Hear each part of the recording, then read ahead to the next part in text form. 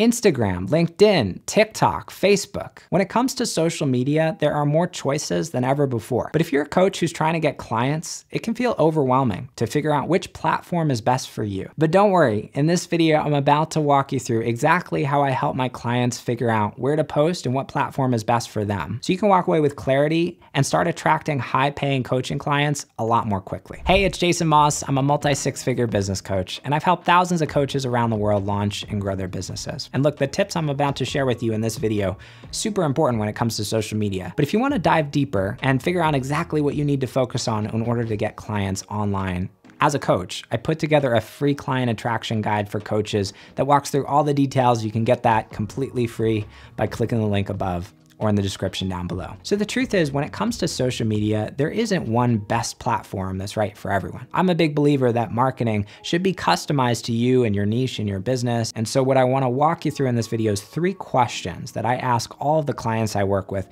to help them figure this out. And if you can walk through these and ask yourself these questions, the answers are gonna be your guide to figuring out which social media platform to focus on and what's gonna be best for you and what's gonna create the best results in your business in terms of new clients in the door. So first question, probably the most important question you can ask yourself to figure this out is, where are my ideal clients? As a coach, you're not here to serve everyone. Your business exists to solve a very specific problem for a very specific group of people. And so the first thing we gotta do is get clear on number 1, who are those people? And if you haven't done that yet, I put together a free training on how to choose your niche, how to get clear on that. That is linked up above. That will walk you through a process to help you get clear on this. That's really the first step. But after that, once you know who your ideal clients actually are, asking yourself, well, where are those people most likely to hang out? If they're corporate professionals, you're probably gonna be better off on LinkedIn than on TikTok. If they're people who are in their early 20s, maybe TikTok would be a better choice. If they're people who are more visually driven, we might wanna stick with Instagram. If they're people who are a little bit older, maybe we wanna go on Facebook. It really depends first and foremost on who your people are. And when you can ask that question first and get clear on where those people are hanging out, then you can go and you can meet them where they're at. And that's probably one of the biggest keys to success when it comes to marketing. We gotta go where your people are. I see a lot of coaches out there who are struggling to get clients because they're showing up in places that their ideal clients aren't hanging out. And they're wondering, well, why am I not getting clients? Well, of course, the first thing is you gotta be in the room with the right people. So asking yourself this question, where are my ideal clients, is probably one of the most important questions you can ask yourself to figure out which platform is best for you. Second question I would ask yourself is, what are your unfair advantages? Every coach out there has one or more secret superpowers, things that you're really good at, that you're better than anybody else at, that you can leverage as strengths in your marketing. For example, I've spent a lot of time honing my craft on YouTube and making videos like this. My first coaching business was built pretty much exclusively off the back of YouTube. So I recorded so many videos and spent so many hours in front of a camera that I just feel very natural and comfortable doing videos like this. That's a superpower. That's an unfair advantage. So knowing that I have this strength going into my coaching business, I might say, okay, well, where can I leverage video? What platforms might I be able to use that unfair advantage on to gain some leverage and to be kind of one step ahead of the competition? And I don't love the word competition because I don't feel like we're competing, but that's, you know, one way of thinking about it. You might be a really great writer. For example, my partner, Kimberly, she was a journalism major. She went to school and studied journalism. So she spent a lot of time studying how to write really well. So in her coaching business, she really leaned on writing posts. And I might say, you know, hey, it's probably a great idea to start a blog or to leverage written content. You might be someone who just really enjoys talking. You don't want to be on a camera, but great. You know, we can record audio and leverage that in terms of your social media presence. So the first thing is just getting really clear on what your unfair advantages actually are, and then figuring out which platform will help you play to your strengths. For example, if we look at things like TikTok, very visually driven, video driven platform, not gonna be a great place for you if you feel really uncomfortable on camera. Maybe we wanna stick to Facebook, or we wanna stick to Twitter, or places where you can leverage written text to work for you. So it's really about understanding who you are, and this is the key to this second question, and then playing to those strengths and finding the platform that's gonna allow you to leverage those strengths to really stand out. And then the third question I would ask is, where will you enjoy showing up the most? What platform will you feel most comfortable in, most excited about showing up and creating content? One of the biggest keys to success on any social media platform is you gotta create create depth. You gotta show up consistently. You gotta create lots of content. And so if you're dreading the experience of showing up on LinkedIn, maybe you're just someone who hates the idea of being in like a stuffy boardroom type place, and you wanna feel more free, you wanna feel like you can express yourself without those layers or those barriers, great. Well, LinkedIn's probably not the place for you. Or, maybe you're someone who really loves that environment. You thrive in that environment. You're buttoned up, you're professional. If you're gonna feel really comfortable in that environment, great. Well, we wanna leverage that. So where are you gonna enjoy showing up?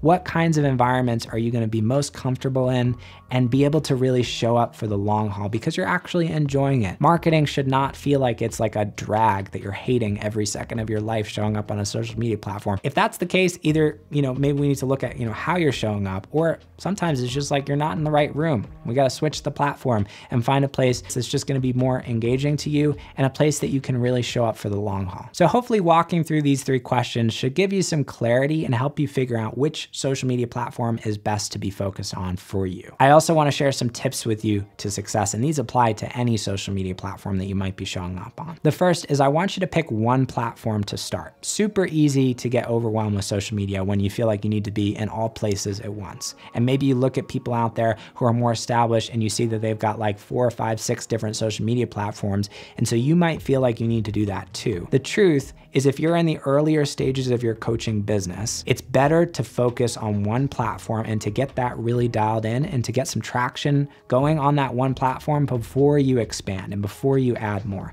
I see a lot of coaches make this mistake of adding too much too soon. And often when one thing isn't working, it's very tempting to say, well, let's just add more. And you end up in a place where your focus is straddled so thin that you're unable to create the depth that's necessary in any one of those places to create results. And that's a recipe for overwhelm, for frustration, for burnout, and for ultimately not creating success as a coach. So I recommend focusing on one place, really getting that dialed in. Don't add more until you've got one platform working. And if one platform isn't working, address the root of the problem there and figure out what's going on and how to resolve that before you start adding more. The other thing is that consistency and volume are big keys to success. In order to really evaluate whether or not a platform is working for you, you gotta show up consistently, ideally every day, and create a large enough volume of content to really be able to figure out what works and what doesn't. If you're just showing up and posting when you feel like it, or you're showing up, once a week or something like that, it's not enough. We got to be showing up ideally every day or greater. Like if you can create multiple pieces of content a day, even better. But really just showing up consistently and being committed to diving deep on one platform,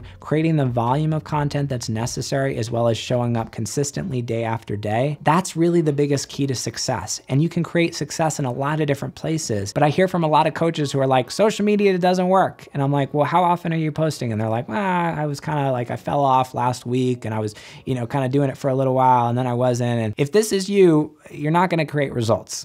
You're not going to get success. You're not going to get clients. So consistency and volume, those are the 2 big keys to success when it comes to social media. And finally, it's important to be patient. This is not a sexy message, right? It's not something that a lot of people want to hear. And a lot of people get discouraged and frustrated because they start showing up and then 2 weeks later, they don't have any clients or people aren't reaching out to them. The truth is it takes time to build success because relationships take time. And if you look at what you do on social media as nothing more than building relationships, because that is what you're doing. You just think about the people in your life right now that you're really close with. Chances are those relationships formed over years and many, many, many interactions that you had with that person. And at first you had no idea who they were. And then you maybe hung out a little bit and then you hung out again, you hung out again. And that happened over months and months. And so the same thing applies with social media. We need time for those relationships to develop, and consistency and volume will help you do that.